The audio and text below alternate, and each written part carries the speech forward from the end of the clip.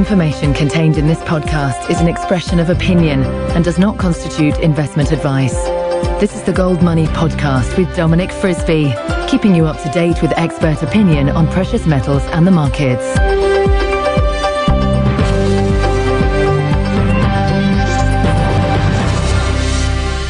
Hello and welcome to the Gold Money Foundation podcast, hosted in association with Frisby's Bulls and Bears, with me, Dominic Frisby. So I'm sitting in the garden of a well-known restaurant in West London called the Troubadour, and sitting opposite me is my good friend, the trader Michael Hampton, also known as Dr. Bub. Mike is based in Hong Kong, but he's over in London just visiting. And may I say firstly, Mike, what a pleasure it is to have you back on the show. How are you doing? I'm very well. It's good to be back and enjoying the last gasp of, well, I was going to say summer, but let's say a nice, pleasant fall season. It is. It's a kind of, there's an autumnal chill in the air, but it's still very pleasant. Mike, what have you made of London since you've come back? What have been your impressions? Is it more busy than Hong Kong? Is it less busy than Hong Kong? What do you make of the economy? It's more similar to Hong Kong than I remember it being. I mean, both London and Hong Kong are enjoying some pretty terrific property booms at the moment, driven probably mainly by low interest rates. But I was really surprised by how gentrified London's been in various areas. And I did visit a lot of different parts of London on this trip, but places like Ealing and Camden and the Docklands area that I hadn't seen for years, I managed to visit this time, and they all look like they gentrified quite a bit. So despite all the talk of austerity and recession and so forth, London looks to be doing pretty well right now. Are you surprised by that? Well, I'm not if I look at property prices, but I've also been reading stories of economic doom and gloom in Europe, and some of that carries over to the UK, so I really haven't seen much sign of that at all. Very good. Okay, now I suppose I want to ask you really about what your take on the markets are at the moment. We're talking, it's mid-October. If you look at this year, gold's pretty much played out according to the seasonal patterns. Stocks have to a lesser extent. Why don't we start with gold itself? And what do you make of gold at the moment? Is this just a kind of normal October correction before we head off higher? Well, we're less than a month away from the U.S. elections, and I think that's going to have a big impact on both gold and the stock market. And I'd like to bring the four-year election cycle into the thinking, as well as the seasonal cycle. If we start with the seasonal cycle, then this is normally the time, October, when we're seeing a correction in the gold market. It often peaks the first week in October, right around my birthday, which is the 7th of October every year. And we've seen that play out almost, not every year, sorry. My birthday comes every year, but not the seasonal peak in gold. But, and this, I've been skipping the last few birthdays anyway, but never mind. Yeah, so we saw more or less that. We saw a peak in gold around the first week of October. We're seeing a correction now. It's been pretty small dip, a very shallow dip so far. My view is that dip will last as little as 3 weeks or so, which would bring us probably a low this week if we have that, and maybe as long as 3 months. So ideally it would be somewhere in the middle of that, around Christmas time maybe, in the average year. This year it might come a bit earlier because I think gold's actually behaving so well, pretty well. So right now I'm watching to see how much volume gold has on the downside. And I'm watching even more closely gold stocks, GDX. Yeah. And I'm looking for a possible low this week in GDX around 50. And if we break through that, then maybe 48. And if we break the 48, then I don't really have a clear target, but it could be another few dollars below that. So I think maybe GDX will give us a clue as to when we're going to see the bottom on gold. But ideally, for the bulls, it would come this week. Okay, and just kind of reading some of the stuff that you've posted on your website over the last couple of months, would I be right in saying you think we're in a pretty big move for gold? You think gold made a pretty big low? I can't remember when it was. I think it was in June. And, we're at the start of a kind of one of gold's kind of multi-month moves up. Yeah.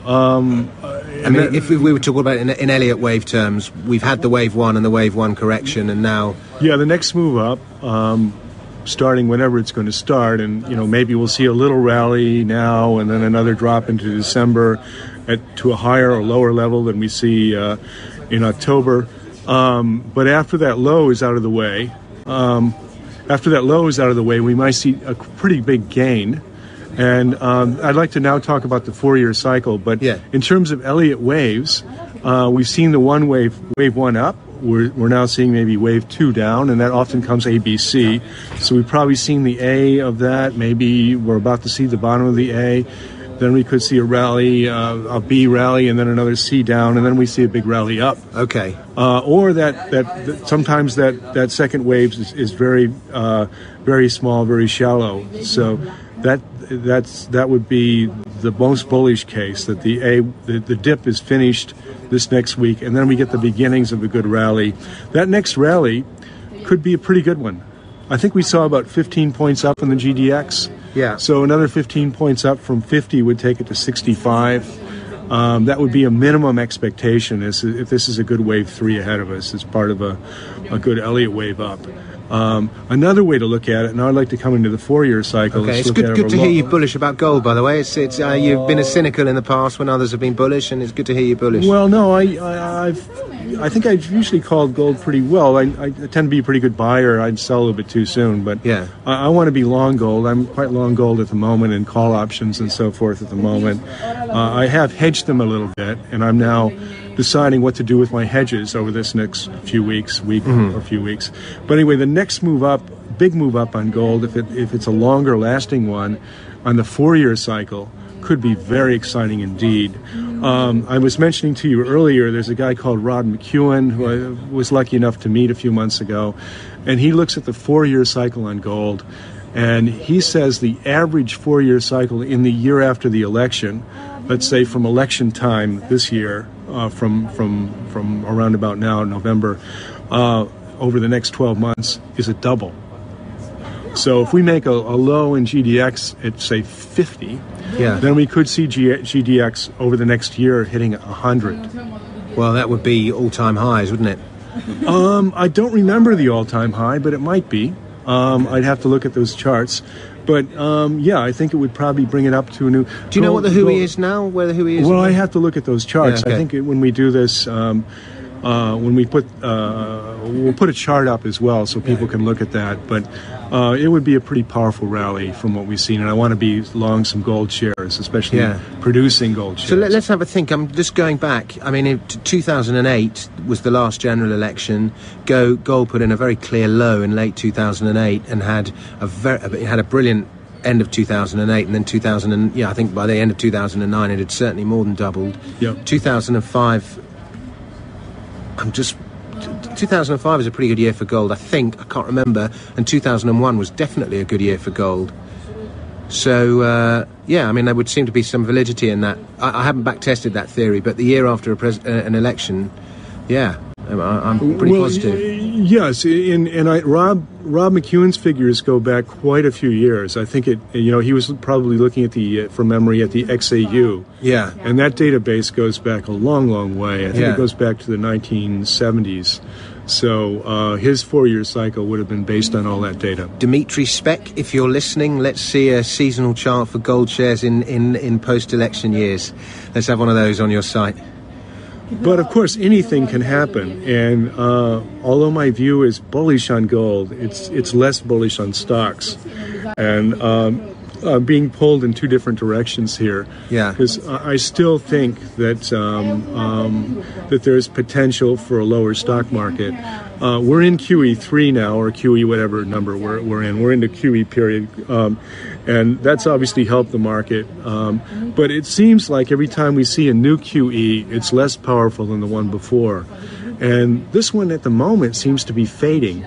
Yeah. So, I mean, I am a bit worried about stocks. I mean, the sort of trade I like at the moment, because option prices are pretty cheap, from the time of the gold stock low, which could be next week or a bit later, is to be long call options on gold stocks or call options on gold, and to also own some puts on the S&P 500 or other stock indices. Yeah. I think buying it with these volatilities that we're seeing now, that would be a pretty good trade. Maybe, just maybe, we might finally get the time, the long vaunted time when gold and gold stocks finally decouple from all other assets, and they rise when everything else trades sideways or falls. Yeah, I think that would fit my view very well right now. But we've been waiting a long time for that. We have seen it. We saw it in 2000, last year, was it, for a couple of months? Yeah. We saw a big move up in gold. Basically, money was shifting out of the stock market into the gold market for a couple of months last year. So sure, I thought last year was pretty rotten all round for gold. Maybe, was it late 2010, are you thinking? Well, I'm thinking of the time when gold, basically when gold shot up. Was it 2010? When we saw a high in gold last August, right? Yeah. And that was a pretty powerful move up. But the gold stocks never really confirmed that. Yeah, and the gold stocks never confirmed that. But so gold was moving up at the time the S&P was moving down. Okay, fine, yeah. That's really what I'm talking about. Okay, fine. That was a kind of post. That was when one of many, but one of the first Greek panics set in. One of my favorite charts, which I'll put up a link to this podcast, is what I call Bernanke's racetrack. Yeah. Because Bernanke's been pushing money into the system, and of course he wants maybe stocks to go up, and they do go up, but gold tends to go up more. So the racetrack is the idea of we start at the same price, GLD versus SPY in this chart. They start at the same price, and then you can see what's moved up faster. And what's happened is GLD has moved up faster, and when it dips and comes close to the GLD price, it's usually a pretty good time to buy gold and I see. And get it. And so that to me looks like we're now into another period where GLD is moving up faster than stocks. All right, Mike. Well, it's been great talking to you, and we're going to record another podcast talking about less a trading viewpoint and more a philosophical viewpoint. But as we close this one, why don't you give out your website and let people know if they want to find out more about your work? Sure. They can come and see the website and also see the charts. I've mentioned the two charts. GlobalEdgeInvestors.com. GlobalEdgeInvestors.com. It's a chat board, and it's a great chat board, and there's all sorts of interesting things going on there, so take a look. In the meantime, Michael Hampton, thank you very much. Thanks, Tom. Subscribe to the Gold Money newsletter at www.goldmoney.com to receive email updates on new articles, videos, and iTunes podcasts from our Gold Research section.